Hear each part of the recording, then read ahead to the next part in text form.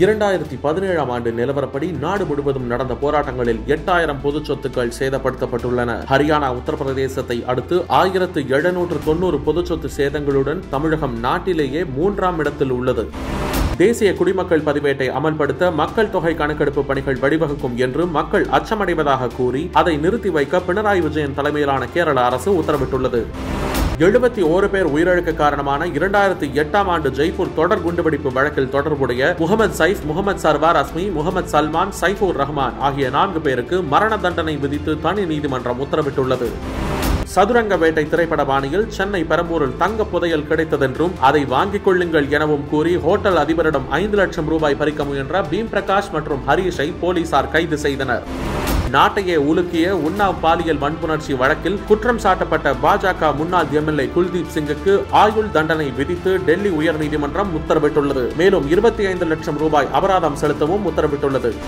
கணக்கில் வராத பல்லாயிரம் கோடி ரூபாய் சொத்துக்களை வைத்துள்ளதாக சாமியார் கல்கி பகவான் மீது வருமான வரித்துறை நடவடிக்கை எடுத்துள்ள நிலையில் தமிழகம், கேரளா மற்றும் கர்நாடகாவில் 900 ஏக்கருக்கு மேல் கணக்கில் காட்டப்படாத பினாமி சொத்துக்கள் வைத்துள்ளதாக அவரது மருமகள் பிரீத்தி கிருஷ்ணாவுக்கு லுக் அவுட் நோட்டீஸ் அனுப்பியுள்ளது வருமான வரித்துறை.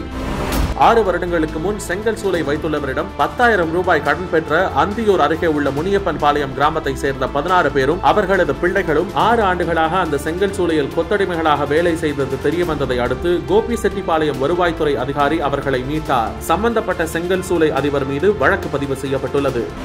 காற்று மாசு அதிகமாகவும் வாகன நிறுத்துமிடம் பற்றாக்குறையாகவும் இருக்கும் டெல்லி உள்ளிட்ட 122 நகரங்களில் புதிய வாகன பதிவை ஏன் நிறுத்தக்கூடாது என கேள்வி எழுப்பியுள்ளது பசுமை தீர்ப்பாயம்.